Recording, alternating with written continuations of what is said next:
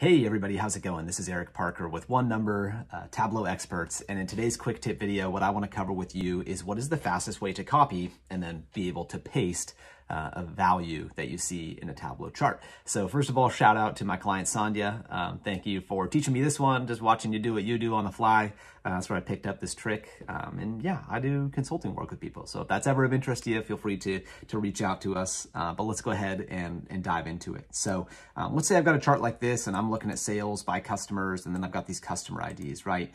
And so maybe there's a specific customer ID where I want to be able to copy this thing, paste it in another worksheet, paste it in Excel to do some sort of lookup. So it's kind of annoying to have to like sit there and transcribe the value, and what if you miss a parenthesis or a colon or something minor like that. So actually the fastest way that I've seen of getting one of these values is just to right click on the label and then select edit alias. So the intention with edit alias is so you could change this label to actually say something else. But the nice thing is that it brings up the label for edit. So if you just Control C, copy this thing, you could just take this somewhere else. Like I've got another worksheet here, quantity sold of each product.